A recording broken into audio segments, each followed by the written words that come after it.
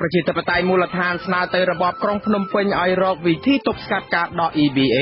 ជាជាងការផ្ញើសារគម្រាមបកទៅសហគមន៍អឺរ៉ុបអ្នកវិភាគសង្កេតឃើញភាពជ្រួលច្របល់របស់គណៈបកកណ្ដាលអំណាចក្រោមសម្ពាធអន្តរជាតិកម្មការិនី27នាក់ដួលសន្លប់នៅក្នុងរោងចក្របៃហុងនៅតំបន់សេដ្ឋកិច្ចពិសេសខេត្តស្វាយរៀងពលរដ្ឋក្បែរព្រំដែននៅតែឃើញក្បួនរថយន្តរាប់សិបគ្រឿងដឹកឈើខុសច្បាប់ទៅកាន់ប្រទេសវៀតណាមរួមនឹងព័ត៌មានផ្សេងៗមួយចំនួនទៀត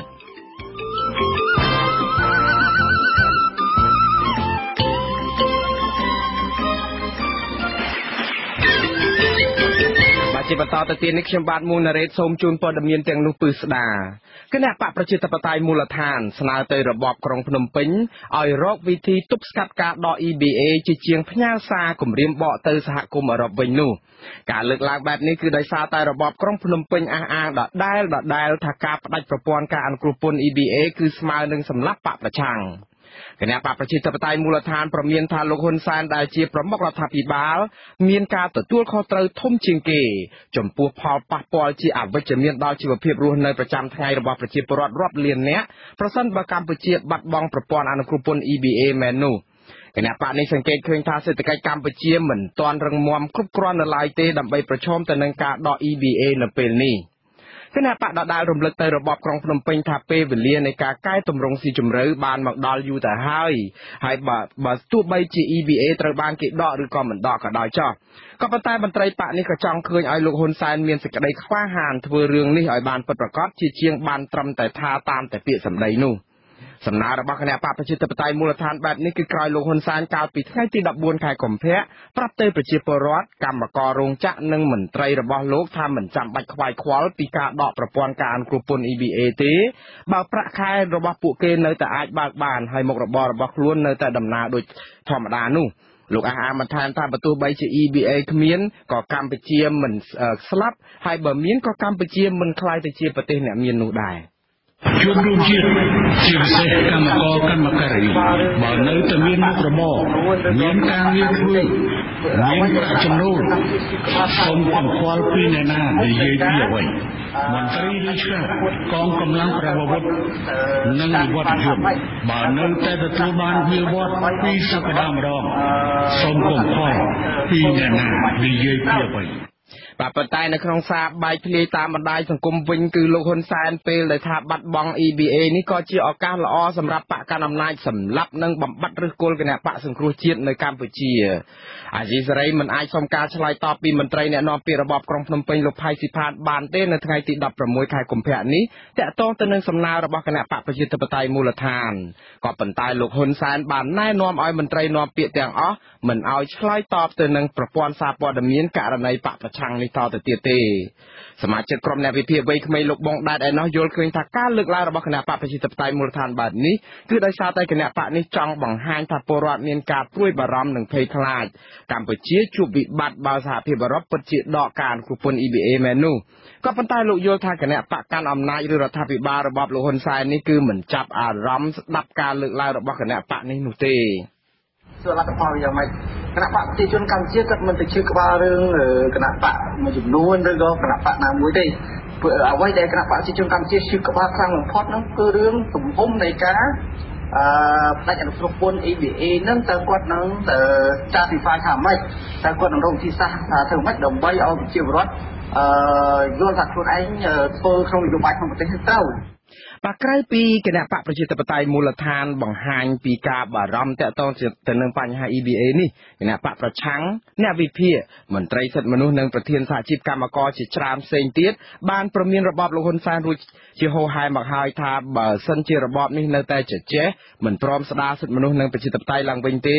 វិស័យសេដ្ឋកិច្ចកម្ពុជានឹងរងផលប៉ះពាល់ធ្ងន់ធ្ងរពេលដែលអត់ការអនុគ្រោះពន្ធនេះហើយប្រជាពលរដ្ឋខ្មែររាប់លានអ្នកនឹងធ្លាក់ខ្លួនក្រីក្រដែលអាចធ្វើឲ្យពួកគាត់ងើបក្រោកតវ៉ាប្រឆាំងនឹងរបបនេះ បាទលោកអ្នកនាងជាទីមេត្រីជំវិញប្រតិកម្មរបស់ខាងរបបលោកហ៊ុនសែនក៏ដូចជាចំណាត់ការផ្សេងដែលថាធ្វើឡើងដើម្បីបង្ការកុំឲ្យឬក៏ទប់ទល់ក្នុងស្ថានភាពដែលគេដក EBA ជាជាងការស្ដារសិទ្ធិមនុស្សនិងប្រជាធិបតេយ្យឡើងវិញនេះយើងខ្ញុំនឹងសម្ភាសដើម្បីបានមតិផ្ទាល់ពីអ្នកវិភាគមួយរូបគឺលោកកឹមសុខបាទមកពីប្រទេសហ្វាំងឡង់ឯនោះតាមប្រព័ន្ធវីដេអូ Skype បាទសូមជម្រាបសួរលោកកឹមសុខបាទសូមជម្រាបសួរលោកមូណារ៉េតបាទលោកកឹមសុខហ្វាំងឡង់គឺជាប្រទេសមួយក្នុងចំណោមប្រទេសសមាជិករបស់សហភាពអឺរ៉ុបទាំង28ដែរអញ្ចឹងលោកកំពុងតែស្ថិតនៅក្នុងប្រទេសមួយដែលមានប្រជាពលរដ្ឋខ្មែររស់នៅហើយនៅក្នុងសហគមន៍អឺរ៉ុបបន្តិចទៀតខ្ញុំនឹងសួរសំណួរតាក់ទងជាមួយនឹងសាររបស់លោកហ៊ុនសែនក៏ប៉ុន្តែជារួមដោយសារតែរយៈពេលចុងក្រោយនេះគឺយើងឃើញហើយថាមន្ត្រីរបស់លោកហ៊ុនសែនទាំងលោកហ៊ុនសែនផ្ទាល់ទាំងមន្ត្រីរបស់លោកហ្នឹងគឺបានន័យថាមកអះអាងជាដដែលទេតាក់ទងជាមួយនឹងសម្ពាធអន្តរជាតិរឿង EBA នេះគឺថាកម្ពុជាអត់អីទេហើយព្យាយាមបកស្រាយទៅតាមជំហររៀងៗខ្លួនតើលោកកឹមសុខយល់យ៉ាងដូចម្ដេចទៅវិញទេតាក់ទងជាមួយនឹងនៅពេលដែល EBA ចង់មិនចង់ពេលវេលាកាន់តែគៀកណាស់ទៅហើយអាចនឹងគេដកហើយជាជាងការដែលរកវិធីកុំឲ្យគេដកតែរកវិធីទប់ទល់ពេលគេដកវិញតើយ៉ាងម៉េចទៅវិញបើតាមការយល់របស់លោកនៅពេលនេះហេតុផលនានារបស់មន្ត្រីក្រមរដ្ឋាភិបាលនោះគ្រាន់តែជាវិធីដោះសារណាដោយគ្មានភាសាណាសមនិយាយជាងនឹងពីព្រោះយើងសួរមួយសំណួរបើ EBA មិនសំខាន់ចំពោះក្រមលោកហ៊ុនសែនទេហេតុអ្វីបានជាក្រមលោកហ៊ុនសែនបណ្ដាក់គ្នាជាសម្ងាត់ផងជាចំហផងនាំគ្នាទៅបញ្ចុះបញ្ចូលសហភាពអឺរ៉ុបកុំឲ្យដក EBA បើន័យថាវាសំខាន់បើមិនសំខាន់ចំពោះក្រមលោកហ៊ុនសែនបើមិនប៉ះពាល់ខ្លាំងចំពោះក្រមលោកហ៊ុនសែនគាត់មិនជ្រួលច្រាលរហូតទៅដល់បញ្ជូនគ្នាគាត់តាមដំណាក់កាលជាហូហែទៅនិយាយជាមួយនឹងសហភាពអឺរ៉ុបទេសំខាន់ត្រង់ណាឥឡូវយើងពិចារណាលើចំណុចមួយចំនួនទៅចុះ EBA នេះដែលអឺរ៉ុបឲ្យ GSP របស់អាមេរិកក៏មានដំណើរទៅតាម EBA ដែរប្រសិនបើ EBA ផ្ដាច់នោះគេឲ្យទៅប្រទេសកម្ពុជាដើម្បីគោលដៅជួយលើកតម្កើងសេដ្ឋកិច្ចខ្មែរជួយកសិករខ្មែរជួយកម្មករកម្មការិនីនៃគ្រួសារក្រីក្រខ្មែរ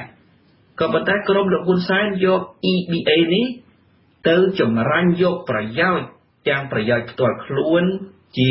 ប្រយោជន៍លុយកាក់ទាំងប្រយោជន៍នយោបាយប្រយោជន៍លុយកាក់ដែលយើងឃើញហើយមានការស្រាវជ្រាវថាបាត់នៅក្នុងអំពើពុករលួយគ្រាន់តែវិស័យកាត់ដេរពី70ទៅ80លានដុល្លារនៅវិស័យផ្សេងទៀតដែលជាទំនិញត្រូវនាំទៅសហភាពអឺរ៉ុបដូចជាស្រូវអង្ករជាដើមដូច្នេះគណៈបកប្រជាជនកម្ពុជាក្រុមលោកហ៊ុនសែនបានលុយរាប់រយលានដុល្លារពីអំពើពុករលួយដែលប្រើប្រាស់កម្មវិធី EBA របស់អឺរ៉ុបនេះឥឡូវយើងពិចារណាថាប្រសិនបើបាត់ EBA ក្រុមលោកហ៊ុនសែនមិនខ្វល់ពីការបាត់លុយនឹងទៅចុះពីព្រោះគាត់អាចរកលុយបានពីការកាប់ឈើរកលុយបានពីការជីករ៉ែរកលុយបានពីសម្បត្តិដីធ្លីលក់បឹងលក់អគាររដ្ឋធ្វើសម្បត្តិសមុទ្រខុបខិតជាមួយចិនឬផ្សេងទៀតដូចជាកៅស៊ូជាដើមគាត់អាចរកលុយបានពីវិស័យនឹងទៅចុះក៏ប៉ុន្តែមិនខ្វល់អំពីការបាត់លុយដែលគាត់ធ្លាប់តែបានក្នុងអំពើពុករលួយក្នុងការប្រើប្រាស់កម្មវិធី EBA របស់អឺរ៉ុបបាទខ្ញុំសូមទោសលោកកឹមសុខខ្ញុំកាត់លោកបន្តិចកន្លែងនេះលេចនិយាយអំពើពុករលួយនេះដោយសារតែកាលពីម្សិលមិញនេះគឺលោកបណ្ឌិតសុកទូចដែលជាប្រធាននៃរាជបណ្ឌិតសភាកម្ពុជានៅក្នុងវេទិកាតុកមូលដែលយើងបានព័ត៌មានពីការផ្សាយរបស់សារព័ត៌មានក្នុងស្រុកនោះដកស្រង់សម្ដីលោកថាពេលដែលអត់ EBA នេះក៏ជាឱកាសមួយឲ្យកម្ពុជានឹងស្ដារឬក៏អាចថាលុបបំបាត់អំពើពុករ កលួយនៅដែរបានខ្លះដែរគឺលោកលើកឡើងអំពីយន្តការឲ្យទីហោដូចថាដោយសារតែអត់ EBA នឹងឯងបានជាធ្វើឲ្យរដ្ឋាភិបាលហ្នឹងគឺមានកាតព្វកិច្ចនៅក្នុងការដកមន្ត្រី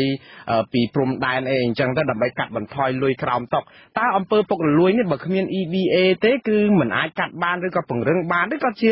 តើតាមានគេឮសូរតែដក EBA បានជាឱកាសនឹងកាត់បន្ថយអំពើពុករលួយដែលដឹងថាមានតាំងពីយូរមកតើនេះគឺជាសារអ្វីដែរបើតាមលោកកឹមសុខយល់បាទសារនិយាយបែបជ្រួលច្របល់ពីព្រោះមិនដឹងរកវិធីណាដោះស្រាយល្អហើយអ្វីដែលជាសាររបស់អ្នកវិភាគខាងគណៈបកប្រជាជនកម្ពុជាទាំងមន្ត្រីគណៈបកប្រជាជននោះគឺជាការទទួលស្គាល់ច្បាស់ណាស់ថាមានអំពើពុករលួយដ៏ជ្រៅនៅក្នុងប្រព័ន្ធអំណាចរបស់លោកហ៊ុនសែនហើយការគ្រប់គ្រងរបស់លោកហ៊ុនសែនគឺជាការបង្កើតអំពើពុករលួយដើម្បីពង្រីកសក្តានុពលបពុនិយមហើយទៅបំបត្តិអំពើពុករលួយយ៉ាងដូចម្ដេចបានខ្ញុំយល់ថាធ្វើអត់រួចទេពីព្រោះអីធ្វើបានតែក្រុមមន្ត្រីមួយចំនួនតូចដែលអត់មានខ្សែស្រឡាយបពុដកពីកន្លែងនេះដាក់ទៅកន្លែងនោះប៉ុណ្ណឹងក៏ប៉ុន្តែពួកអ្នកពុករលួយនោះគឺនៅជុំវិញលោកហ៊ុនសែនញោមញីប្រព័ន្ធរដ្ឋបាលរបស់រដ្ឋជាគ្រួសាររបស់លោកហ៊ុនសែនជាបពុរបស់លោកហ៊ុនសែនគ្នាជិតស្និទ្ធរបស់លោកហ៊ុនសែនដូច្នេះតើគាត់បំបត្តិអំពើពុករលួយដោយវិធីណាបំបត្តិអំពើពុករលួយដោយគ្រាន់តែនិយាយដោយដែលយើងឮរាប់ឆ្នាំកន្លងមកឬបំបត្តិអំពើពុករលួយដោយការអនុវត្តច្បាប់បើអនុវត្តច្បាប់គ្រួសារគាត់ជាប់គុកទាំងអស់អំពីអំពើពុករលួយពីព្រោះបទពុករលួយជាបទអក្រិតបទអក្រិតដែលត្រូវមានការស៊ើបអង្កេតត្រូវជាប់គុកម្ល៉េះហើយតែគាត់អនុវត្តយ៉ាងដូចម្ដេចអំពីការបំបត្តិអំពើពុករលួយប្រមូលលុយកាក់ចូលកន្ត្រកថវិកាជាតិក្នុងការឈីនីអំពីការចាយវាយរបស់រដ្ឋាភិបាលគាត់នោះទៅអត់រួចទេដូច្នេះវាគ្រាន់តែជាសារនៃការលួងចិត្តខ្លួនឯងក្នុងស្ថានភាពច្របូកច្របល់ទាំងបញ្ហានៅក្នុងផ្ទៃក្នុងច្របល់ទាំងសម្ពាធពីអន្តរជាតិហើយខ្ញុំងាកមករឿងដែលថា EBA សំខាន់ឬអត់ទៅវិញខ្ញុំគ្រាន់តែសង្ខេបដោយខ្លីថាលោកហ៊ុនសែនចាត់ទុកថាលុយដែលគាត់ធ្វើអំពើពុករលួយពី EBA រាប់រយលានដុល្លារក្នុងមួយឆ្នាំដោយការខុបខិតក្តីដោយការសង្កត់អ្នកវិនិយោគយកលុយពីគេក្តីថាគាត់មិនត្រូវការលុយនេះទៅចោះក៏ប៉ុន្តែអ្វីដែលគាត់បាត់កុំភ្លេចណាចំណុចមួយកម្មការនីនៃប្រទេសកម្ពុជាបងប្អូនបានការងារធ្វើមិនមែនដោយសមត្ថភាពដឹកនាំការងារចូលប្រទេសកម្ពុជារបស់លោកហ៊ុនសែនទេតែពិតអ្វីដែលកម្មការនីបានការងារធ្វើគឺដោយសារការអនុគ្រោះរបស់សហគមន៍អន្តរជាតិដែលមានបណ្ដាញនៃកិច្ចព្រមព្រៀងទីក្រុងប៉ារីស$23ឆ្នាំ1991ម្លេះដែលនិយាយអំពីដំណោះស្រាយកម្ពុជាហើយសហគមន៍អន្តរជាតិគេនៅតែបន្តជ្រោមជ្រែងប្រទេសកម្ពុជាគ្រប់រូបភាពទាំងជំនួយឥតសំណងជំនួយមានកម្ចីដែលមានការប្រាក់ទាបរហូតទៅដល់កម្មវិធីអនុគ្រោះផ្នែកសេដ្ឋកិច្ច EBA GSP របស់សហភាពអឺរ៉ុបជាដើមទាំងជំនួយពីប្រទេសជប៉ុនទៀតដូច្នេះអ្វីដែលកម្ពុជាបានគឺជាការអនុគ្រោះរបស់សហគមន៍អន្តរជាតិដោយសារមើលឃើញការលិចលង់របស់កម្ពុជាជាយូរឆ្នាំមកហើយក្នុងភ្លើងសង្គ្រាមគេជួយពលរដ្ឋខ្មែរជាការអនុគ្រោះរបស់សហគមន៍អន្តរជាតិមិនមែនលោកហ៊ុនសែនជាអ្នកមានសមត្ថភាពនឹងតាក់ទាញបានទេបើទោះបីជានាយករដ្ឋមន្ត្រីណាក៏ដោយក៏គេជួយដែរហើយបើសិនបើនាយករដ្ឋមន្ត្រីនោះធ្វើកិច្ចការកាន់តែសំខាន់ទៀតអំពីផលប្រយោជន៍របស់ប្រទេសជាតិនិងកម្មការនីណាគេជួយរឹតតែលើសនឹងទៅទៀតដូច្នេះមិនមែនជាស្នាដៃរបស់លោកហ៊ុនសែនទេអ្វីដែលជាស្នាដៃរបស់លោកហ៊ុនសែនគឺធ្វើឲ្យគេពិចារណាដកទៅវិញដូច្នេះអ្វីដែលលោកហ៊ុនសែនបាត់ខ្ញុំសូមមួយនាទីដើម្បីបញ្ជាក់អ្វីដែលលោកហ៊ុនសែនបាត់នៅពេលនេះលោកហ៊ុនសែនបាត់នៅត្រង់ថាប្រសិនបើគេដក EBA ដែលគេជួយប្រទេសកម្ពុជាសោះហ្នឹងគឺកម្មការនេះបាត់ការងារធ្វើបើកម្មការនេះបាត់ការងារធ្វើគាត់មិនអាចបំភាន់កម្មការនេះដោយតែគាត់ធ្លាប់និយាយកន្លងមកថាគាត់ដឹកនាំវិនិយោគមកនោះតែពិតមិនមែនវិនិយោគមកថាគាត់ទេវិនិយោគមកតាមការអនុគ្រោះនៃយន្តការរបស់អន្តរជាតិអានឹងហើយដែលលោកហ៊ុនសែនគាត់បាត់ឥទ្ធិពលនិយាយជាមួយកម្មការនេះបើសិនជាគាត់មានសមត្ថភាពមែនឥឡូវក្នុងស្ថានភាពហ្នឹងបើមានសមត្ថភាពមែន EBA គេដក GSP មិនដកមើលបង្កើននៅសមត្ថភាព នឹងការដឹកនាំរបស់ខ្លួនឲ្យមានការងារធ្វើប្រកបទៅដោយសក្តានុពលសេដ្ឋកិច្ចដោយគាត់បានអួតកន្លងមកធ្វើបានទេប្រសិនបើគេដក EBA និង GSP អាមេរិកមកពីដឹងតែធ្វើមិនបានហ្នឹងហើយបានជាជ្រួលច្រាលនាំគ្នាទៅនិយាយជាមួយសហគមន៍អឺរ៉ុបហើយនៅតែបោកពលរដ្ឋខ្មែរឯងថាមិនអីទេមិនស្លាប់ទេមិនស្លាប់មែនអំណាចរបស់គាត់ពីព្រោះគាត់មិនធ្វើអ្វីដើម្បីប្រយោជន៍ជាតិឯណាគាត់ធ្វើអ្វីដើម្បីអាចទប់អំណាចរបស់គាត់បានប៉ុណ្ណឹងប៉ុន្តែប្រយោជន៍ជាតិហិនហើយរីងរៃសល់តែឈ្មោះលោកកឹមសុខតាក់ទងជាមួយនឹងការទប់ដើម្បីការពីអំណាចឲ្យបាននេះគឺបើយើងមើលនៅក្នុងស្ថានភាពនៃការដែលមន្ត្រីរបស់លោកចេញមកបកស្រាយមន្ត្រីកសិកម្មមន្ត្រីពាណិជ្ជកម្មហ្នឹងក៏គាត់ឬក៏ខាងបច្ចេកទេសរបស់មន្ត្រីគាត់ហ្នឹងគាត់ថានៅពេលដែល EBA គេឲ្យដោយលោកគឹមសុខមានប្រសាសន៍មែនតាំងពីកិច្ចព្រមព្រៀងសន្តិភាពទីក្រុងប៉ារីហ្នឹងប្រទេសដែលជាហត្ថលេខីនៃកិច្ចព្រមព្រៀងហ្នឹងគឺមានកាតព្វកិច្ចឬករណីយកិច្ចនៅក្នុងការជួយស្ដារសិទ្ធិមនុស្សនិងប្រជាធិបតេយ្យនៅកម្ពុជាតាមរយៈការជួយជាដៃគូផ្នែកពាណិជ្ជកម្មនិងការបន្ធូរបន្ថយការអនុគ្រោះពន្ធអីនឹងសពបែបយ៉ាងហ្នឹងដើម្បីឲ្យកម្ពុជាហ្នឹងអាច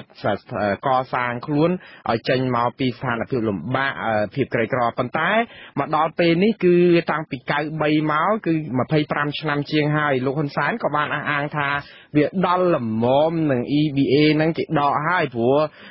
កម្ពុជាហ្នឹងគឺក៏អភិវឌ្ឍសេដ្ឋកិច្ចហ្នឹងគឺថាដល់កម្រិតមួយដែលយើងលែងខ្លាយទៅជាប្រទេសដែល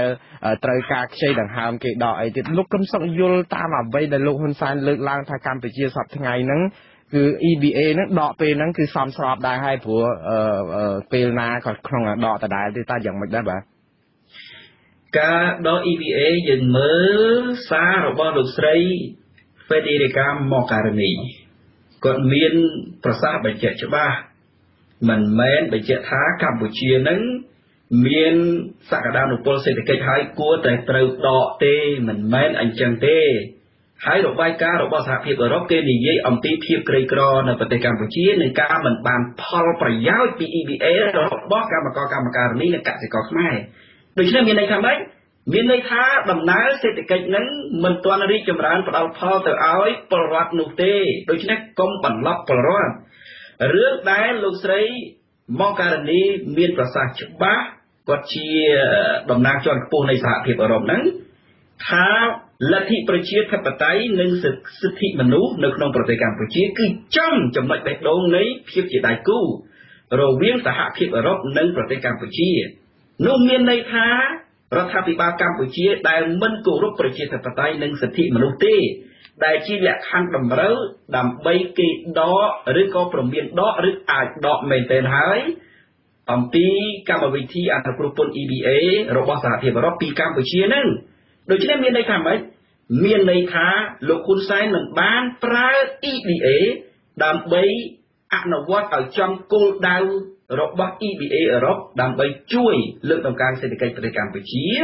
ដើម្បីជួយសម្រាលនៅ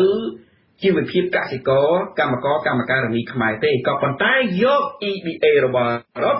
ទៅជាសម្បត្តិដើម្បីធ្វើជាឈ្នន់ឃោសនានយោបាយគ្រប់ស្ថានភាពតាំងពីដើមរហូតមកដល់បច្ចុប្បន្ននេះជាអ្វីដែលគេរកឃើញហើយក្រុមលោកហ៊ុនសែនក៏បន្ទោសអ្នកណារឿងដែលគេចង់ផ្ដាច់ EBA នេះសហភាពអឺរ៉ុបគេមិនមែនធ្វើការស្ដាប់បុគ្គលណាទេស្ដាប់បកនយោបាយណាទេគេធ្វើការហើយគេធ្វើដោយរបៀបស្រាវជ្រាវជាឯកសារច្បាស់លាស់របស់គេមានក្រុមស្វែងរកការពិតរបស់គេត្រឹមត្រូវដើម្បីបញ្ជាក់អំពីភស្តុតាងថាគេត្រូវដក EBA ពីកម្ពុជាពីព្រោះតែក្រុមលោកហ៊ុនសែនមិនបានអនុវត្តឲ្យបានត្រឹមត្រូវនៅខ្លឹមសារពីរសំខាន់ខ្លឹមសារទី1គឺកិច្ចព្រមព្រៀងទីក្រុងប៉ារីស23ដុល្លារឆ្នាំ1991ដែលคล้ายទៅជាលិខិតទុកបកអន្តរជាតិហើយក្រុមរដ្ឋាភិបាលភ្នំពេញណាក៏ដោយត្រូវតែអនុវត្តឲ្យបាននៅខ្លឹមសារហ្នឹងទៅអាចទៅរួចខ្លឹមសារទី2គឺកិច្ចសន្យាចំពោះមុខដែលរដ្ឋាភិបាលនៃប្រទេសកម្ពុជាចុះហត្ថលេខាទទួល EBA ពីអឺរ៉ុបនោះគេឲ្យទទួល EBA ពីអឺរ៉ុបដើម្បីយើងមកអភិវឌ្ឍសេដ្ឋកិច្ចនិងជួយពលរដ្ឋកម្មករកសិករនៅប្រទេសកម្ពុជាយើងមិនមែនយកមកដើម្បីលើកស្ទួយក្រុមនយោបាយណាមួយទេក៏ប៉ុន្តែអត់បានគោរពទៅតាមលក្ខខណ្ឌរបស់គេនេះជាលក្ខខណ្ឌសកល មិនមែនជាការជ្រៀតជ្រែកផ្ទៃក្នុងដោយតែគេធ្លាប់និយាយមិនមែនជាការលុបអធិបតេយ្យមិនមែនលុបអធិបតេយ្យទេគឺជាលក្ខខណ្ឌសកលការគោរពសិទ្ធិមនុស្សគឺជាលក្ខខណ្ឌសកលដូច្នេះក្រុមលោកហ៊ុនសែនចង់សម្រាប់ណាសម្រាប់ទៅធ្វើបាបណាធ្វើបាបទៅរួចហើយនិយាយថាអ្នកឯងកុំជ្រៀតជ្រែកត្រូវតែផ្ដល់ EBA ឲ្យក្រុមខ្លួនឬយ៉ាងម៉េចបែបហ្នឹងមិនសមត្រឹមតែជាមេដឹកនាំផងរហូតទៅថាសូម្បីតែកសិករកម្មករកម្មការិនីអ្នករៀនសូត្របានតិចក៏គេមិននិយាយចេញទៅរួចដែរម្ល៉េះហើយគួរតែពិចារណាឲ្យបានច្បាស់រឿង EBA នេះវិលទៅកាន់ប្រជាធិបតេយ្យតាមដំណាក់កាលឡើងវិញទើបអាចសង្គ្រោះកម្មវិធីនេះបានបាទលោកកឹមសុខតាក់ទងជាមួយនឹងរឿង EBA ដដែលលោកហ៊ុនសែនក៏បានលើកឡើងទៀតថាកុំឲ្យខ្វល់បើប្រាក់ខែនៅតែបើកបានរាល់2សប្តាហ៍ម្ដងដោយអ្វីដែលគាត់សន្យានោះហើយការប្រមូលពន្ធមួយឆ្នាំបានប្រហែល 2000 លានអីដុល្លារនឹងដែរក៏យកទៅទប់ទល់បើកប្រាក់ខែនឹងបានដែរអញ្ចឹងហេតុអីចាំបាច់ខ្វល់រឿងអត់ EBA តើលោកកឹមសុខយល់ថារដ្ឋាភិបាលពិតជាអាចមានលទ្ធភាពនៅក្នុងការប្រមូលពន្ធដើម្បីនឹងមកទប់ទល់ឬក៏បាននៅក្នុងចំនួននេះដែរទេព្រោះធម្មតាបើអត់ EBA ចង់វិស័យសេដ្ឋកិច្ចនឹងវាធ្លាក់ចុះហើយមិនចេះចប់អានេះគេថាបោកមិនចេះចប់ទី1យើងសួរថាយើងនិយាយមន្ត្រីរាជការចុះមន្ត្រីរាជការបើកប្រាក់ខែពីណាមកបើកប្រាក់ខែពីរដ្ឋកម្មករកម្មការិនីបើកប្រាក់ខែពីណាមកបើកប្រាក់ខែអំពីការងាររបស់គាត់តើគាត់មានការងារទើបគាត់មានប្រាក់ខែឥឡូវយើងនិយាយអំពីមន្ត្រីរាជការបើកប្រាក់ខែពីរដ្ឋបើបើកប្រាក់ខែពីរដ្ឋតើរដ្ឋមានលុយបើរដ្ឋមានលុយតើរដ្ឋមានលទ្ធភាពប្រមូលពន្ធហើយបើរដ្ឋមានលទ្ធភាពប្រមូលពន្ធប្រមូលពីណាមកពន្ធនឹងធ្លាក់មកពីលើមេឃហើយដើររើសតាមផ្លូវអីលុយហ្នឹងធ្លាក់មកពីលើមេឃដើររើសតាមវត្តអីធ្លាក់មកពីលើមេឃដើររើសតាមវាលស្រែឬយ៉ាងម៉េចពន្ធនឹងគឺទៅប្រមូលពីអ្នកវិនិយោគអ្នករកស៊ីនិយាយស្រួលស្ដាប់ទៅអ្នករកស៊ីនៅក្នុងប្រទេសកម្ពុជាបាទចុះប្រសិនបើ EBA គេដកទៅហើយ EBA គេដកនឹងប៉ះពាល់ធំណាស់ទៅដល់អ្នកវិនិយោគនៅក្នុងប្រទេសកម្ពុជាយើងពីព្រោះអីការផលិតនៅប្រទេសកម្ពុជាយើងថ្លៃពីព្រោះទឹកក៏ថ្លៃភ្លើងក៏ថ្លៃសេវាកម្មផ្សេងដូចជាទូរស័ព្ទថ្លៃអ្វីផ្សេងទៀតវាថ្លៃធ្វើឲ្យការផលិតនឹងវាថ្លៃការផលិតនឹងវាថ្លៃដូច្នេះគាត់ពិបាកនឹងប្រកួតប្រជែងជាមួយនឹងទំនិញផ្សេងនៅអឺរ៉ុបខ្លាំងណាស់ម្ល៉េះហើយមានន័យថាម៉េចគាត់ចំណាយច្រើនចំណេញតិចបើចំណាយច្រើនចំណេញតិចមានន័យថាគេដកបើគេដកមានន័យថាបាក់អ្នករកស៊ីច្រើនក្នុងទ្រង់ទ្រាយធំបើបាក់អ្នករកស៊ីក្នុងទ្រង់ទ្រាយធំមានន័យថាទៅប្រមូលពន្ធពីណាមកបាទហើយលោកកុនសើកាត់លោកតិចអរគុណដោយសារពេលវេលាយើងខ្លីខ្ញុំមានសំណួរចុងក្រោយដោយសារសន្យាពីដើមមកមិញនឹងនិយាយពីរឿងលោកហ៊ុនសែននិយាយសំណួរមួយពីរឿងបញ្ហាគាត់ណាគេយកអង្គពន្ធអង្គយើងហ្នឹងគឺលោកថាមានតែប៉ះពាល់អីខ្មែរអីខ្លាំងឯណាទេគឺសំខាន់គឺប្រជាពលរដ្ឋខ្មែរដែលទទួលទានអង្គនៅសហភាពអឺរ៉ុបហ្នឹងរួមទាំងលោកកឹមសុខហ្នឹងផងដែរនៅហ្វាំងឡង់ហ្នឹងតើតាំងតែពីយកពន្ធអង្គមកលើកកឹមសុខហ្នឹងគឺមានបញ្ហាដល់ណាហើយរឿងអង្គហ្នឹងអាចពិបាករកទិញនេះឬយ៉ាងម៉េចដែរបាទឬក៏អាចថាប៉ះពាល់ជីវភាពខ្លាំងយ៉ាងណាទៅមែនតើជីវភាពអ្នកនៅអឺរ៉ុបដដែលទេទោះបីអឺរ៉ុបយកពន្ធអឺរ៉ុបមិនយកពន្ធក៏ដោយវាគ្មានអីប៉ះពាល់ធំទេលោកហ៊ុនសែនធ្វើជាអ្នកដឹកនាំប្រទេសអត់យល់អំពីអ្វីទៅគេហៅថាគ្រាន់តែជាការលក់ដូរនិងអ្នកទិញណាការលក់ដូរនិងការទិញដូរណាបានអ្នកទិញគេមានជំរឿអានេះលោកត្រូវយល់កន្លែងហ្នឹងណាតែបើមិនយល់ចំណុចហ្នឹងផងទៅធ្វើជាអ្នកដឹកនាំប្រទេសយ៉ាងម៉េចក្នុងកាលៈទេសៈនេះណាបើលោកហ៊ុនសែនជាមេដឹកនាំជាតិគេត្រូវនិយាយអញ្ចេះគេនិយាយថាឥឡូវហ្នឹងយើងប្រឈមមុខនឹងការយកពន្ធអង្គកម្ពុជាឡើងថ្លៃដូច្នេះដើម្បីជួយពលរដ្ឋកម្ពុជាអ្នកនៅអឺរ៉ុបជាពិសេសអ្នកនៅអាមេរិកក្តីដែលហូបអង្គខ្មែរធ្លាប់ហូបអង្គខ្មែរគួរតែនៅតែជួយជ្រោមជ្រែងទិញអង្គខ្មែរទៅដើម្បីកុំឲ្យស្ថានភាពពាណិជ្ជកម្មនៅប្រទេសកម្ពុជាជាពិសេសលើវិស័យស្រូវអង្គហ្នឹង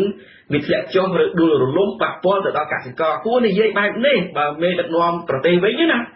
ប៉ុន្តែហេតុនេះមកឌឺដងបង្កើតហិង្សាជាផ្លូវចិត្តទៅដល់អ្នកនៅអឺរ៉ុបថែមទៀតហើយអ្នកនៅអឺរ៉ុប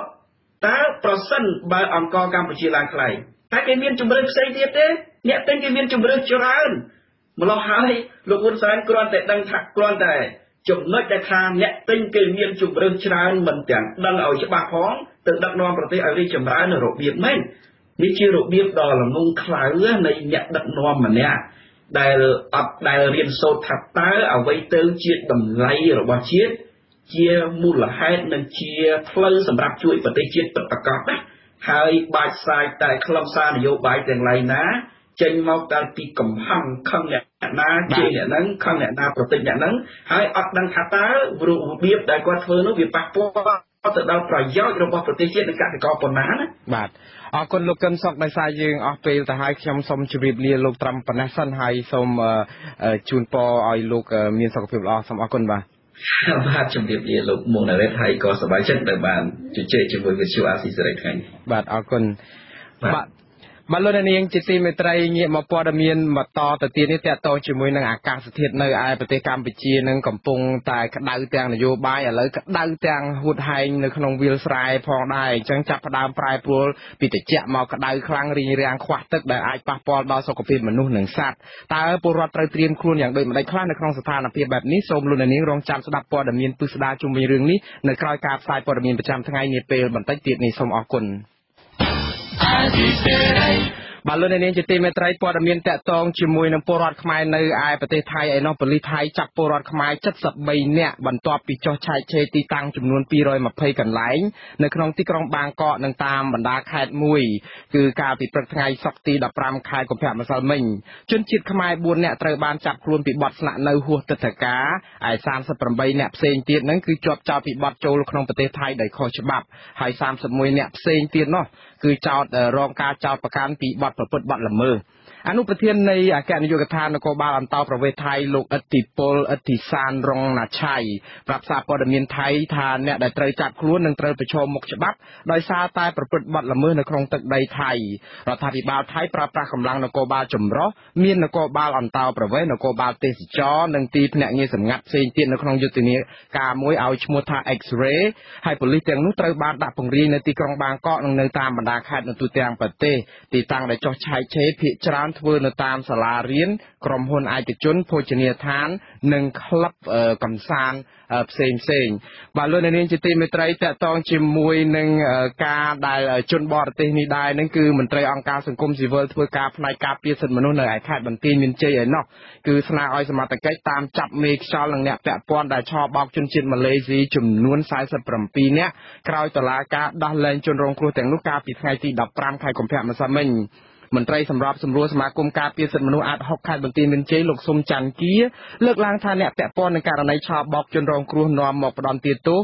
ត្រូវតែនាំមកផ្ដន់ទាទោសសំទោសព្រោះជនសង្ស័យធ្វើឲ្យខូចមុខមាត់របស់ប្រទេសកម្ពុជាលើឆាកអន្តរជាតិ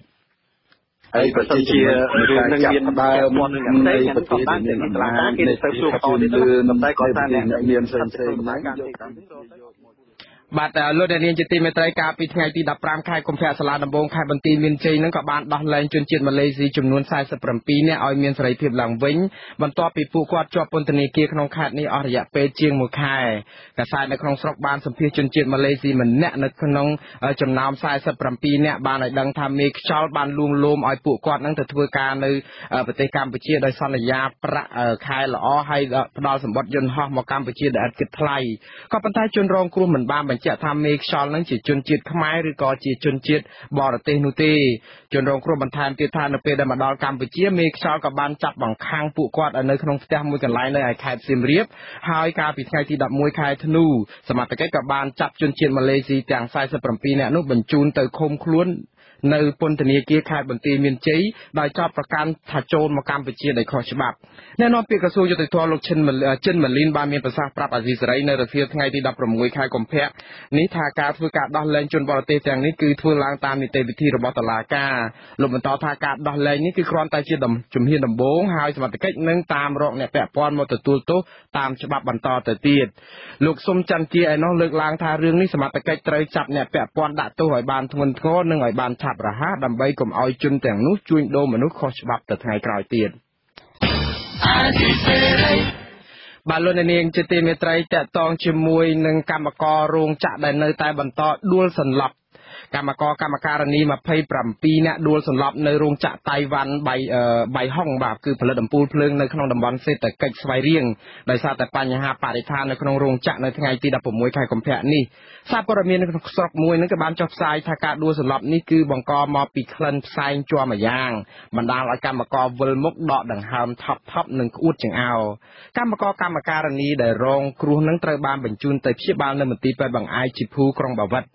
មន្ត្រីសហជីពប្រចាំតំបន់នៃសហភាពចលនាកម្ពុជាកម្មករកម្ពុជាគឺលោកសុកខេមរាប្រាប់អាស៊ីសេរីថារោងចក្របៃហុងនេះមិនមានតំណាងកម្មករឬសហជីពនៅក្នុងរោងចក្រដើម្បីជួយកម្មករនោះទេលោកខេមរាសង្ស័យថាតកែបង្ខំឲ្យកម្មករធ្វើការហួសម៉ោងកំណត់ដែលធ្វើឲ្យកម្មករមួយចំនួនដួលសន្លប់ចឹងតាមកម្មករគាត់និយាយក្បែរគ្នាតគ្នាពីពេលថ្ងៃហ្នឹងគឺរោងចក្រហ្នឹងដោយសារតម្លៃចំនួនច្រើនពេកកម្មករគាត់ធ្វើការអត់មានពេលសម្រាប់អញ្ចឹងគាត់ត្រឡប់ហើយដោយសាររោងចក្រហ្នឹងយកឲ្យគ្រប់សេចក្តីការងារទេតាំងដើមឡើងណាហើយដល់បច្ចុប្បន្ននៅតែហ្នឹងគាត់អ្វីដែលខ្ញុំបានទទួលព័ត៌មានគាត់អត់មិនមែនជាកម្មករទេគាត់តែធ្វើការរយៈពេលហ្នឹងបាទអាស៊ីសេរីមិនទាន់អាចសុំការបំភ្លឺចំពោះការលើកឡើងពីតំណាងរោងចក្របាននៅឡើយទេគិតមកត្រឹមម៉ោងផ្សាយនេះកាលពីពាក់កណ្ដាលខែមករាក្រុមកម្មកររោងចក្រនេះបានប្រមូលផ្ដុំគ្នាធ្វើកោតកម្មនៅមុខរោងចក្រអស់រយៈពេល5ថ្ងៃទាមទារឲ្យតកែរោងចក្រជនជាតិតៃវ៉ាន់ទទួលយកតំណែងពួកគេឲ្យចូលធ្វើការវិញក៏ប៉ុន្តែការទាមទារនេះត្រូវបានភាគីក្រុមហ៊ុនបដិសេធនិងគ្មានបញ្ជាក់ពីមូលហេតុច្បាស់លាស់ណាមួយឡើយក្រោយតែពីដឹងថាតំណែងកម្មករទាំងនោះចង់បង្កើតសហជីពការងារមួយនៅក្នុងរោងចក្រនេះក្រោយមកតំណាងកម្មករ3នាក់សម្រេចលាឈប់ពីការងារនិងមិនបន្តដឹកនាំកោតកម្មតទៅទៀតបន្ទាប់ពីមានការសម្របសម្រួលពីប្រធានមន្ត្រីការងារខេត្តស្វាយរៀងនៅក្នុងវិវាទការងារជាមួយនឹងតកែរោងចក្របៃហុងនៅឯខេត្តស្វាយរៀងនេះបាទលោកនាងជាទីមេត្រីនៅក្នុងពេលនេះគឺប្រជាពលរដ្ឋនៅឯព្រំដែនវៀតណាមកម្ពុជាឯណោះគឺពលរដ្ឋនៅក្បែរព្រំដែននៅខេត្តជាពិសេសគឺក្នុងខេត្តមណ្ឌលគិរីបានប្រទះឃើញក្បួនរថយន្តសាំងយ៉ុងនិងរថយន្តឡង់ក្រេសឺឆ្នៃរាប់សិបគ្រឿងដឹកជញ្ជូនឈើខុសច្បាប់ចេញពីព្រៃអភិរក្សនិងព្រៃសហគមន៍ផ្សេងទៀតនៅក្នុងខេត្តមណ្ឌលគិរីឲ្យដឹកហ្នឹងគឺដឹកយកទៅលក់នៅប្រទេសវៀតណាមជារៀងរាល់យប់សកម្មភាពដឹកជញ្ជូនឈើទាំងនោះគឺកើតមានឡើងជាថ្មីទៀតជិត2សប្តាហ៍មកហើយក៏ប៉ុន្តែគ្មានអាជ្ញាធរណាបង្ក្រាបនោះទេលោកយុនសមៀនមានសេចក្តីរាយការណ៍ជំវិញព័ត៌មាននេះពលរដ្ឋរស់នៅឃុំដាក់ដាំស្រុកអូរាំងលោកច្រូតផ្លើតប្រាប់អាស៊ីសេរីនៅថ្ងៃទី16កុម្ភៈថាក្រុមឈ្មួញបានប្រមូលឈើចេញពីដែនជម្រកសត្វព្រៃភ្នំព្រេចនិងដែនជម្រកសត្វព្រៃស្រែពកក្នុងស្រុកកោះញែកទៅលក់នៅប្រទេសវៀតណាមនៅតែកើតមានឥតឈប់ឈរលោកថាសហគមន៍បានប្រទះឃើញក្បួនរថយន្តសាំងយ៉ុងនិងរថយន្តឡង់គីសឺកែច្នៃប្រមាណ20គ្រឿងបានដឹកជញ្ជូនឈើទៅលក់នៅប្រទេសវៀតណាមជារៀងរាល់យប់ចកដាំនេះចេញពីលោកប្រទេសពីកៅពីកោះញែកអីនោះទេក៏មិនភ្លឺហ្នឹងតែលើចូលជំនាញឡានខាងសមត្ថវិការគេពលប់ហើយទៅចេញហ្នឹងទៅព្រៃអីហ្នឹងសហគមន៍ការពារព្រៃឈើនៅស្រុកដាក់ដាំលោកបូរ៉េតកម្ពីឲ្យដឹងថារថយន្តសាំងយ៉ុងនិងរថយន្តឡង់គីសឺកែច្នៃអាចដឹកឈើក្នុងមួយរថយន្តចាប់ពី3ម៉ែត្រគូបទៅ5ម៉ែត្រគូបលោកថាប្រសិនបើអាជ្ញាធរមានឆន្ទៈបង្ក្រាបបទល្មើសព្រៃឈើគ្មានពិបាកអ្វីនោះទេព្រោះផ្លូវសំខាន់និងច្រកព្រំដែនដែលឈ្មួញនាំឈើចេញទាំងនោះមានសមត្ថកិច្ចនិងមន្ត្រីជំនាញប្រចាំការទាំងយប់និងថ្ងៃបើសិនជាគាត់ធ្វើមានត្រាទៅយើងធ្វើហើយចេញនឹងមិនចេញតាមព្រៃចាំតែចេញតាមច្រកតាមគុំឲ្យមានលេខជាអ្នកមានអីក្រុមត្រូវមានព្រៃមានអីព្រះការពីព្រំដែននេះការពីនឹងដែរហើយតែបានគាត់អត់ជួយគាត់មិនដឹងចាំដេកគឺតែប្រាក់ខែរត់ទៅអត់ធ្វើការហើយទោះថាបើសិនជាពួកគាត់មិនបើកផ្លូវមិនតែបាត់មើលនឹងអាចចេញបានអាស៊ីសេរីបានជាយាមតាក់ទងអភិបាលខេត្តមណ្ឌលគិរីលោកស្វាយសំអាងក៏ប៉ុន្តែតកង់ឡានរបស់លោកទទួលទូរស័ព្ទជំនួសដោយប្រាប់ថាលោកកំពុងជាប់រវល់ប្រជុំនៅថ្ងៃទី16កុម្ភៈមេគាត់ជាប់ប្រជុំហើយខ្ញុំកងឡានគាត់នៅខាងក្រៅគាត់ជាប់ប្រជុំចំណែកអ្នកនាំពាក្យគណៈកម្មការទប់ស្កាត់និងបង្ក្រាបបទល្មើសព្រៃឈើលោកអេងហ៊ីបញ្ជាក់យ៉ាងខ្លីថាស្ថាប័នជំនាញកំពុងស្រាវជ្រាវនិងចាត់វិធានការរឿងនេះតែលោកបដិសេធមិនអត្ថាធិប្បាយលម្អិតថាមន្ត្រីជំនាញនឹងចាត់វិធានការបែបណានោះទេខ្ញុំមិនមានន័យគាត់ត្រូវការបញ្ជាក់អីជូនច្រើនទេគាត់តែខ្ញុំបានជំរាបជូនឲ្យចំណាត់ការវត្តហានកំពុងតែធ្វើការអញ្ចឹង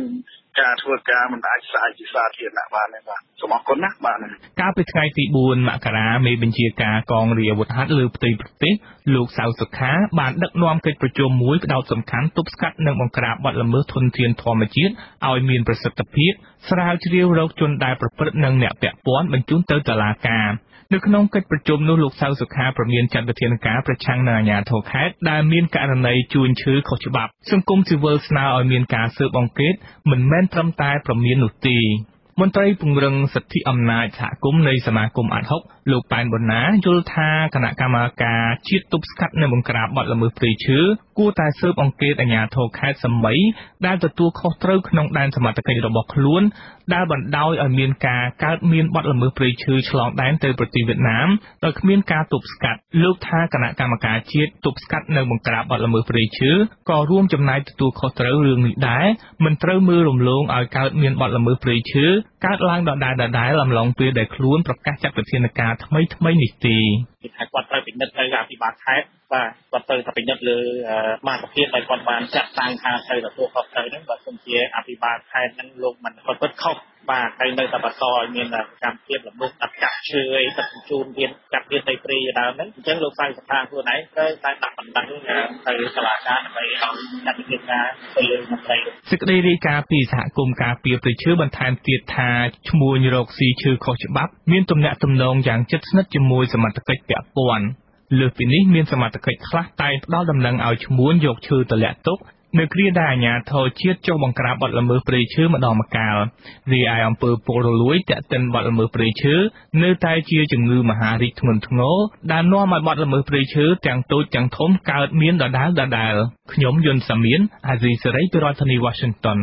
បាទលោកអ្នកនាងទើបតែបានស្ដាប់ព័ត៌មានប្រចាំថ្ងៃរបស់វិទ្យុអាស៊ីសេរីដែលរៀបចំជូនដល់ខ្ញុំបាទពីរដ្ឋធានី Washington សហរដ្ឋអាមេរិកសូមលោកអ្នកនាងរងចាំស្ដាប់ការផ្សាយរបស់យើងខ្ញុំជាបន្តដោយនៅពេលបន្តិចទៀតនេះប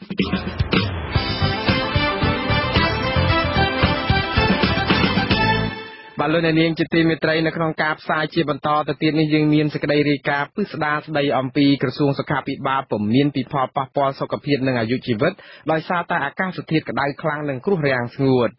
សារៈប្រយោជន៍នៃបន្លែឡើងទ្រើងនិងរបៀបដាំដុះបន្លែប្រភេទនេះហើយនៅចុងក្រោយគឺជាព័ត៌មានបញ្ចប់បាទសូមអញ្ជើញលោកអ្នកនាងស្ដាប់ការផ្សាយរបស់យើងខ្ញុំជាបន្តដោយមេត្រីក្រសួងសុខាភិបាលឲ្យដឹងថាអាកាសធាតុក្តៅខ្លាំងដែលកំពុងកើតមានអាចបណ្ដាលឲ្យប៉ះពាល់ដល់សុខភាពនិងអាយុជីវិតដោយសារជំងឺបេះដូងបាទតែសូមអធិស្ឋានដោយសារតែយើងមានបញ្ហាបច្ចេកទេសបន្តិចបន្តួចលោកអ្នកនាងជាទីមេត្រីសូមលោកអ្នកនាងស្ដាប់ការផ្សាយរបស់យើងខ្ញុំជាបន្តដោយមេត្រី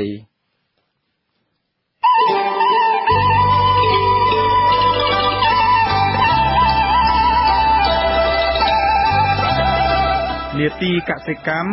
និងសុវត្ថិភាពស្បៀង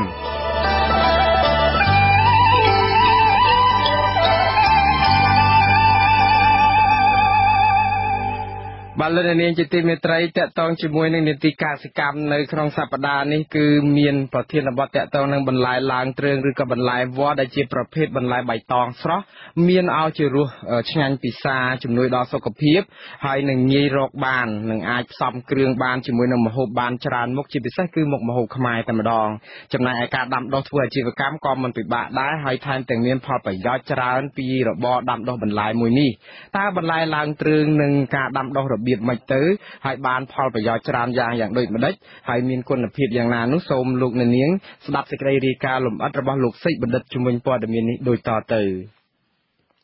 បន្លែទ្រើងឬជាបន្លែវល្លិនោះមានច្រើនប្រភេទដូចជាសណ្តែកគួរម្រះល្ពៅស្លឹកបាសននោងត្រសក់និងនៅមានច្រើនផ្សេងទៀតអ្នកជំនាញកសិកម្មនិងកសិករដែលធ្លាប់មានបទពិសោធន៍ជោគជ័យក្នុងរបរកសិកម្មបានបង្ហាញថាការដាំដុះដែលទទួលបានទិន្នផលខ្ពស់លក់បានថ្លៃនិងទទួលបានការជឿទុកចិត្តពីអ្នកបរិភោគនោះគឺត្រូវគោរពតាមគោលការណ៍ដាំដុះធម្មជាតិឬហៅថាសរីរាង្គមន្ត្រីបច្ចេកទេសកសិកម្មនៃអង្គការសេដាក់អ្នកស្រីសិទ្ធអង្គាសាទពន្យល់ថាការដាំដុះបន្លែទ្រើងតាមរបៀបគោលការណ៍សរីរាង្គនោះគឺចំណេញទីតាំងដីក្នុងការដាំដុះឬក៏អាចដាំបន្លែបានច្រើនមុខនៅលើទីតាំងតែមួយកន្លែងទីហោថាបើគាត់មានដីម្អាភាគច្រើនបើគាត់ដាំដំណាំផ្សេងទៀតគាត់អាចបានដាំដំណាំទ្រើងអញ្ចឹងទៅគាត់ទទួលផលបានតែមួយមុខទេប៉ុន្តែបើករណីគាត់ដាំ គាត់ដាំដំណាំត្រើងគឺគាត់អាចមានដំណាំដូចជាប្រភេទដូចជាសសក់ឬក៏សណ្តែកគួរអញ្ចឹងទៅគាត់អាចអាពពុះអស់ហ្នឹងគឺវាឡើងត្រើងអញ្ចឹងអានៅខាងក្រោមគាត់អាចរៀបចំជារងដាំស្លឹកខ្ទឹមដាំពួកឆៃខាវដាំជាស្ពៃដាំអីហើយលក្ខណៈពិសេសមួយទៀតពពុះជីគឺអាចជួយបដិញពពុះសត្វល្អិតឬក៏សត្វដែលគេវាអត់សូវត្រូវការអត់ចូលចិត្តខ្លាំងណាពិសេសបំផុតគឺដូចជាម្រះព្រៅអីចឹងនៅក្នុងហ្នឹងគឺគាត់អាចដាំពពុះបានដូចជាខ្ទឹមដាំពួកម្រះព្រៅដាំអីចឹងទៅដើម្បីជួយបដិញសត្វល្អិតផងជួយឲ្យគាត់នឹងបានប្រាក់ចំណូលផងដែរពួកអាដំណាំអស់ហ្នឹងវាអាចលក់បានផលដែរពិសេសបំផុតដូចជាស្ពៃដូចជាអីហ្នឹងបើគាត់ដាំចម្រុះចូលគ្នាការជ្រើសរើសវិធីដាំដំណាំរបៀបនេះកសិករអាចទទួលបានផលបន្លែច្រើនមុខក្នុងពេលតែមួយឬវាផ្ដល់ផលជាបន្តបន្ទាប់ប្រាក់ចំណូលរបស់ពួកគាត់ក៏បានកើនឡើងទៅតាមនឹងដែរ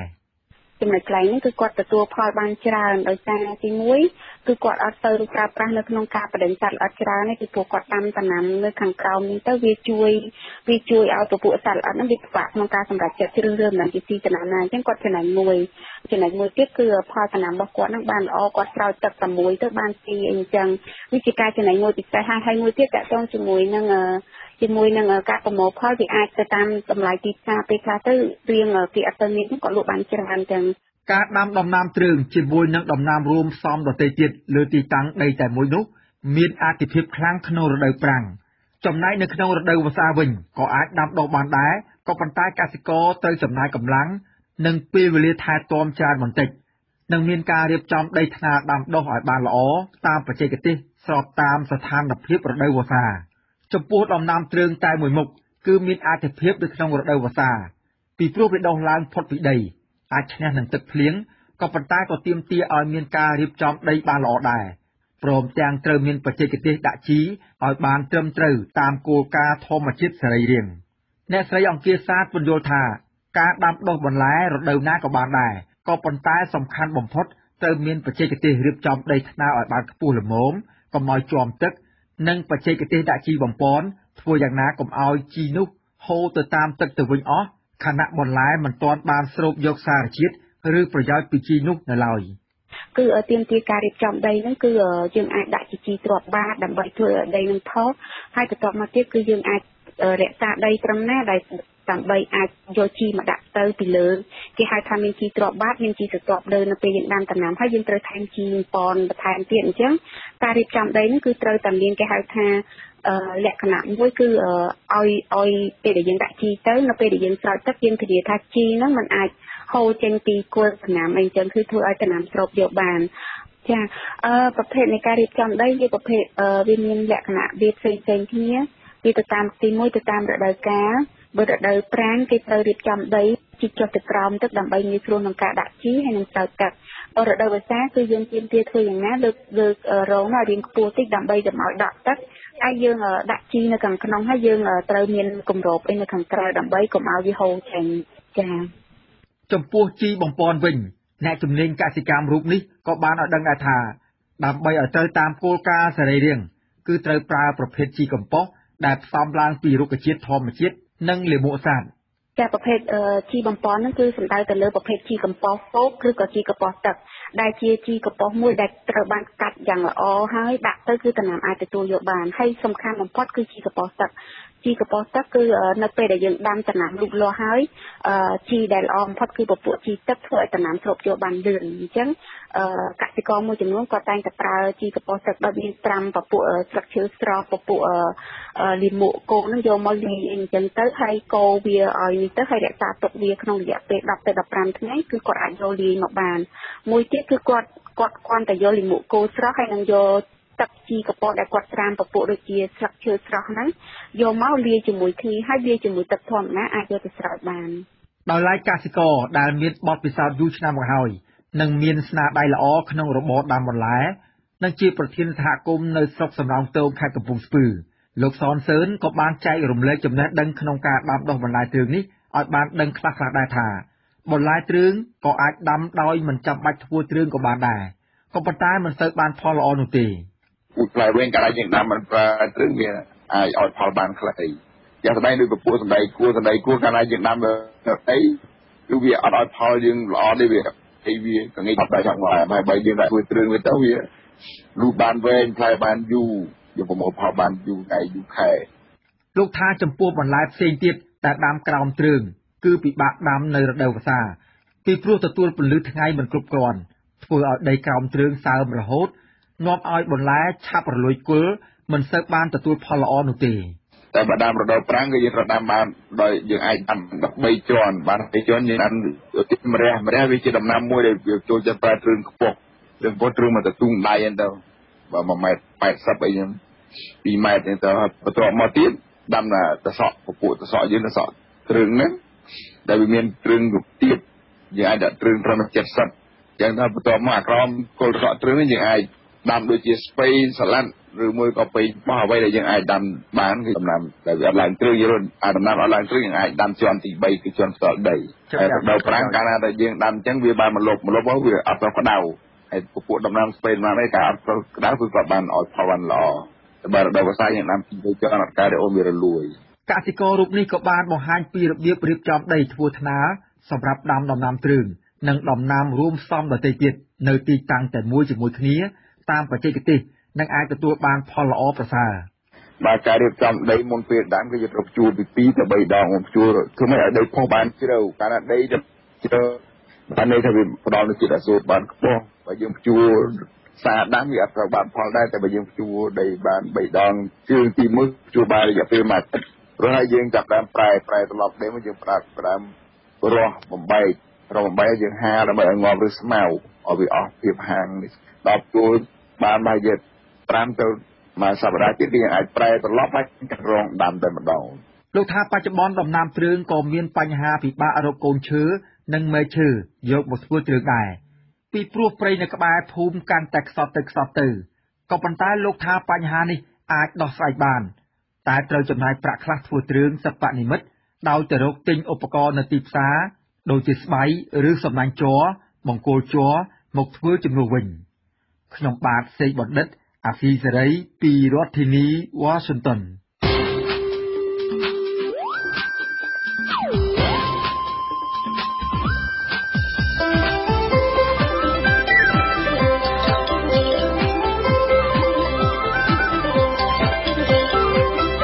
សេចក្តីរាយការណ៍ពិស្ដា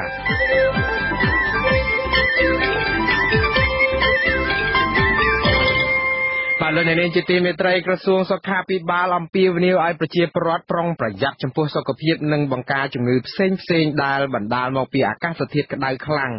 ស្របពេលជាមួយគ្នានេះដែរឲ្យតាមបណ្ដាខេត្តមួយចំនួនហ្នឹងគឺកំពុងតែជួបគ្រោះរាំងស្ងួតម្ដងហើយដែលធ្វើឲ្យប៉ះពាល់ដល់មនុស្សសត្វនិងដំណាំកសិកម្មផងសង្គមស៊ីវិលយល់ថារបបក្រុងភ្នំពេញគួរតែចាប់ផ្ដើមពិនិត្យនិងជួយផ្គត់ផ្គង់ទឹកដល់ដោយជាអណ្ដូងទឹកអីអញ្ចឹងជាដើមហ្នឹងដើម្បីស្ដារប្រព័ន្ធធារាសាស្ត្រផងដល់ប្រជាពលរដ្ឋជាពិសេសនៅតំបន់ដាច់ស្រយាលអ្នកស្រីសុជីវីមានសេចក្តីរាយការណ៍ជុំវិញព័ត៌មាននេះក្រសួងសុខាភិបាលឲ្យដឹងថាអាកាសធាតុក្តៅខ្លាំងដែលកំពុងកើតមានអាចបណ្ដាលឲ្យប៉ះពាល់ដល់សុខភាពនិងអាយុជីវិតដោយសារជំងឺបេះដូងសួតនិងជំងឺផ្សេងទៀតដូចជាជំងឺរាគនិងខ្វះចំណីអាហារព្រោះភាពរាំងស្ងួតធ្វើឲ្យកសិករមិនអាចដាំដុះបានក្រសួងសុខាភិបាលនៅថ្ងៃទី16ខែកុម្ភៈប្រកាសថាអាកាសធាតុក្តៅខ្លាំងនេះអាចបណ្ដាលឲ្យមានបញ្ហាសុខភាពផ្លូវចិត្តជាពិសេសគឺជំងឺតានតឹងក្នុងផ្លូវអារម្មណ៍ឬហៅថា stress តប់ប្រមល់និងរលាកស្បែកឡើងក្រហមជាដើមរដ្ឋមន្ត្រីក្រសួងសុខាភិបាលលោកមុនហេងបញ្ជាក់នៅក្នុងសេចក្តីជូនដំណឹងថាគ្រប់គ្នាត្រូវមានការប្រុងប្រយ័ត្នខ្ពស់លើបញ្ហាសុខភាពនៅពេលដែលអាកាសធាតុឡើងក្តៅខ្លាំងជាពិសេសកុមារនិងជនចាស់ជរាសំខាន់ត្រូវប្រយ័ត្នពីផលប៉ះពាល់ដល់សរសៃឈាមក្នុងខួរក្បាលដែលអាចឲ្យពិការឬបាត់បង់ជីវិតលោកណែនាំឲ្យប្រជាពលរដ្ឋអនុវត្តវិធីការពារជាពិសេសត្រូវពិសាទឹកឬទឹកដែលមានជាតិរ៉ែឲ្យបានញឹកញាប់ស្ថិតនៅក្រោមម្លប់ឬទីកន្លែងត្រជាក់ជៀសវាងនៅក្រោមកម្ដៅថ្ងៃយូរពេកបន្ថែមពីលើនេះប្រជាពលរដ្ឋត្រូវមានការប្រុងប្រយ័ត្នលើបញ្ហាជំងឺរាគរូសនិងជំងឺឆ្លងដែលបណ្ដាលមកពីការបរិភោគទឹកឬអាហារមិនមានអនាម័យល្អដូច្នេះត្រូវពិសានិងប្រើប្រាស់ទឹកស្អាតឬទឹកឆ្អិននិងអនុវត្តនៅអនាម័យចំណីអាហារនិងអាហារមានសុវត្ថិភាពម្យ៉ាងទៀតប្រសិនបើមានអាការៈដូចជារាគក្អួតក្តៅខ្លួននិងសន្លប់ត្រូវស្វែងរកការព្យាបាលនៅមណ្ឌលសុខភាពឬមន្ទីរពេទ្យដែលនៅជិតបំផុត សេចក្តីជូនព័ត៌មាននេះធ្វើឡើងបន្ទាប់ពីក្រសួងធនធានទឹកនិងអូតូនិយមបង្ហាញថាក្នុងរដូវប្រាំងក្នុងឆ្នាំ2019នេះកម្ពុជានឹងជួបគ្រោះរាំងស្ងួតហួតហែងខ្លាំងជាពិសេសនៅក្នុងអំឡុងខែមេសានិងខែឧសភាខាងមុខហើយកម្ដៅអាចឡើងទៅដល់ជាង40អង្សាដោយសារតែកម្ពុជារងដោយប្រយោលពីឥទ្ធិពលបាតុភូតអែលនីណូឥទ្ធិពលនៃបាតុភូតនេះនឹងបង្កឲ្យមានភ្លៀងកក់ខែតិចមានបាតុភូតផ្គររន្ទះនិងខ្យល់កន្ត្រាក់កើតឡើងច្រើនហើយរដូវវស្សានឹងចូលមកដល់យឺតជាងបណ្ដាឆ្នាំកន្លងទៅមេភូមិពុត្រាលោកយឹមសេនឲ្យដឹងថានៅឃុំត្រពាំងជួរស្រុកឱរ៉ាល់ខេត្តកំពង់ស្ពឺកំពុងជួបគ្រោះរាំងស្ងួតបណ្ដាហើយបណ្ដាលឲ្យសត្វពាហនៈឈឺងាប់ជាបន្តបន្ទាប់ហើយក្មេងតូចៗក៏ធ្លាក់ខ្លួនឈឺជាច្រើនអ្នកដែរលោកអំពីវនីវរដ្ឋាភិបាលជួយបុកអណ្ដូងទឹកនិងស្ដារស្រះទឹកឲ្យបានជ្រៅបន្ថែមទៀតដើម្បីទប់ទល់ជាមួយគ្រោះរាំងស្ងួតដែលអាចកើតឡើងកាន់តែធ្ងន់ធ្ងរនៅពេលខាងមុខប្រសិនបាននៅតែគ្មានភ្លៀងកក់ខែ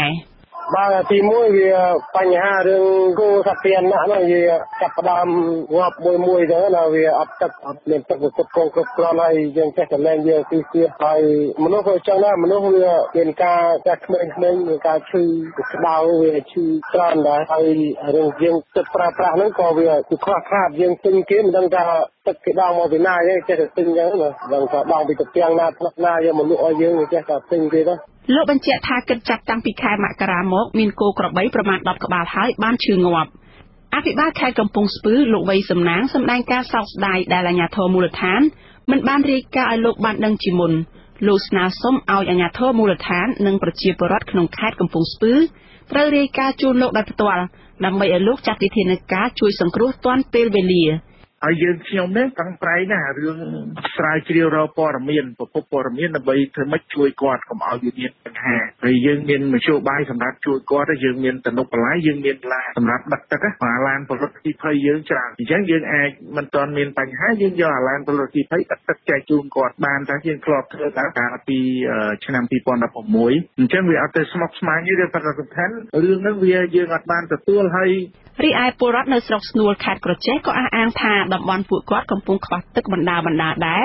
ដែលធ្វើឲ្យក្មេងៗធ្លាក់ខ្លួនឈឺនិងដំណាំកសិកម្មកំពុងក្រៀមស្វិតខ្ញុំស្ដារថែមទៀតវារីងទឹកហើយដាក់ជួយគេស្ដារថែមទៀតអើយទ្រន់រហូតនោះបងចាំមានផ្ទះធំណាស់ផ្ទះទីមតាំងទៅយើងស្ដាងយើងក្តៅណាថ្ងៃយកដេកមិនបានទេបើថាធ្វើមកយើងតល់ហើយយើងមានអីមកពីស្រុកស្រាក់មកពីស្រុកស្វាយរៀងនោះស្រុកកណៅចំណែកស្រូវប្រាំងជាច្រើនរបស់កសិករនៅក្នុងសង្កាត់ស្រងែក្រុងសៀមរាបកំពុងប្រឈមនឹងខ្វះទឹកស្រោចស្រពដែរស្រូវទាំងនោះចាប់ផ្ដើមប្រែពណ៌ក្រហមនៅលើដីប្រេះបែកក្រហែងអាស៊ីសេរីមិនអាចសុំការអត្ថាធិប្បាយពីអ្នកនាំពាក្យក្រសួងធនធានទឹកនិងអូតូនិយមលោកច័ន្ទយុធានិងលោកអ៊ុំរីណាបានទេដោយទូរស័ព្ទរបស់លោកទាំងពីរមិនអាចតាក់ទងបានមន្ត្រីសម្របសម្រួលសមាគមអាត60ប្រចាំខេត្តកំពង់ធំលោកសុរដ្ឋាមានប្រសាសន៍ថានៅតំបន់ដាច់ស្រយាលនៃខេត្តកំពង់ធំកំពុងរងគ្រោះដោយអាកាសធាតុក្តៅខ្លាំងលោកសង្កេតឃើញថាមានកុមារតូចៗនិងមានចាស់ជរាជាច្រើនចាប់ផ្ដើមឈឺច្រើននិងស្វែងរកការព្យាបាលនៅតាមមណ្ឌលសុខភាពលោកបន្តថាដំណោះស្រាយបន្ទាន់នោះគឺរដ្ឋាភិបាលគួរតែយកចិត្តទុកដាក់ចំពោះស្ថានភាពរស់នៅរបស់ប្រជាពលរដ្ឋតាមតំបន់ដាច់ស្រយាលដែលប្រឈមទាំងសុខភាពនិងទឹកប្រើប្រាស់រដ្ឋាភិបាលត្រូវតែមានវិធានការសម្អារម្មណ៍ទៅដល់តំបន់ដាច់ស្រយាលដែលមានប្រជាពលរដ្ឋរស់នៅជាពិសេសតំបន់ដែលខ្វះខាតទឹកប្រើប្រាស់ហើយជាដើមហ្នឹងដូចជាខេត្តមួយចំនួនហ្នឹងកំពង់ធំកំពង់ស្ពឺអីហ្នឹងខ្ញុំឃើញថាប្រើប្រាស់គ្រប់គ្រាន់មួយទៀតរដ្ឋាភិបាលត្រូវមានវិធានការតាមដានអប់រំទៅតាមមណ្ឌលសុខភាពនឹងបានល្អចឹងទៅមានគ្រូពេទ្យគ្រប់គ្រាន់មានថ្នាំពេទ្យគ្រប់គ្រាន់ហើយការផ្ដល់សេវាដោយមិនមានការរើសអើងអីចឹងណាលោកសុករដ្ឋាបន្ថែមទៀតថាសម្រាប់ផែនការរយៈពេលវែងនោះគឺរដ្ឋាភិបាលត្រូវទប់ស្កាត់ការកាប់បំផ្លាញព្រៃឈើធនធានធម្មជាតិនិងត្រូវពន្លឿនរៀបចំប្រព័ន្ធធារាសាស្ត្រឲ្យបានត្រឹមត្រូវនិងប្រសិទ្ធភាពកុំរងចាំតែទឹកភ្លៀងក្រសួងអភិវឌ្ឍជនបទហ្នឹងក៏ត្រូវតែមានវិធានការចុះតាមដានចុះត្រួតពិនិត្យតំបន់ដាច់ស្រយាលដែលមានប្រជាពលរដ្ឋរស់នៅហ្នឹងហើយធ្វើផែនការនៅក្នុងការអភិវឌ្ឍទីជនបទឲ្យបានប្រសើរហើយក្នុងការផ្ដល់នៅផាសុខភាពដល់ការរស់នៅរបស់ប្រជាពលរដ្ឋនៅតាមទីជនបទហ្នឹងឲ្យមានទឹកប្រើប្រាស់គ្រប់គ្រាន់មានប្រព័ន្ធភ្លើងប្រើប្រាស់គ្រប់គ្រាន់ផ្លូវអីហ្នឹងឲ្យបានល្អប្រសើរអញ្ចឹងណា អ្នកនាំពាក្យរដ្ឋាភិបាលលោកផៃស៊ីផានមានប្រសាសន៍ថារដ្ឋាភិបាលបានត្រៀមរួចរាល់ហើយក្នុងការជួយប្រជាពលរដ្ឋដែលរងគ្រោះដោយគ្រោះធម្មជាតិក្នុងនោះមានដូចជាគណៈកម្មការគ្រប់គ្រងគ្រោះមហន្តរាយនិងកាកបាទក្រហមជាដើម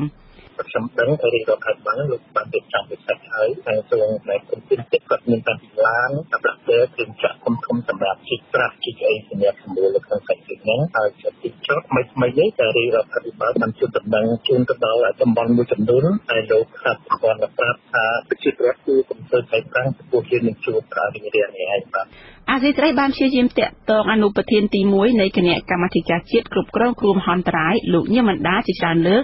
ប៉ុន្តែលោកមិនទទួលទូរស័ព្ទមេដឹកនាំរបបក្រុងភ្នំពេញលោកហ៊ុនសែនបានចេញសារចរណ៍មួយកាលពីថ្ងៃទី17ខែមករាកន្លងទៅដោយអនុញ្ញាតឲ្យកសិករធ្វើស្រូវប្រាំងបានតែម្ដងប៉ុណ្ណោះនិងត្រូវដាំដំណាំរួមផ្សំផ្សេងទៀតដើម្បីរក្សាទឹកទុកផ្គត់ផ្គង់សម្រាប់ការប្រើប្រាស់ប្រចាំថ្ងៃ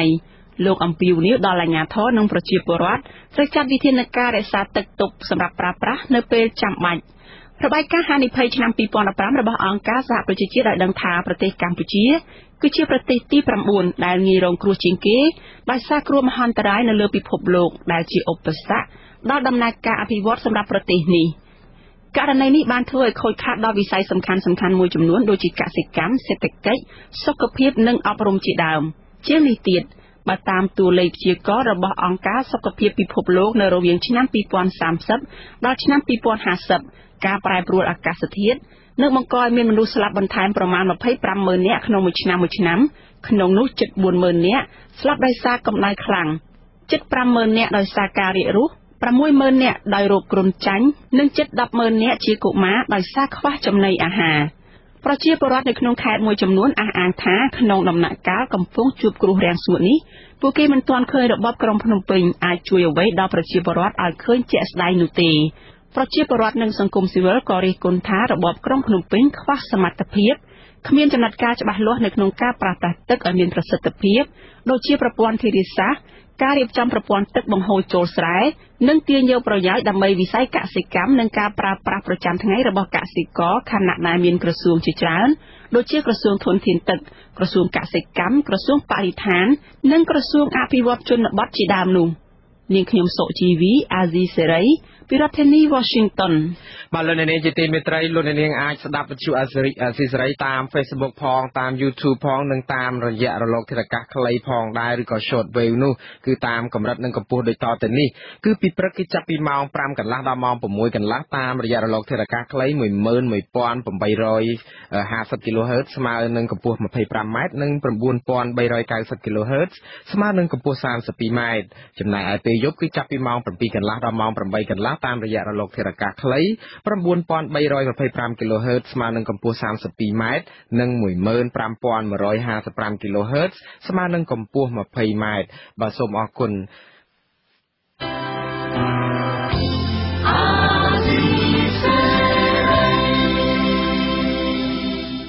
បាទលោកនាងទើបបានស្ដាប់ព័ត៌មានប្រចាំថ្ងៃរបស់វិទ្យុអាស៊ីសេរីដែលរៀបចំជូនដោយខ្ញុំបាទមុនណារ៉េតពីរដ្ឋធានី Washington សហរដ្ឋអាមេរិកយើងខ្ញុំសូមជូនពរ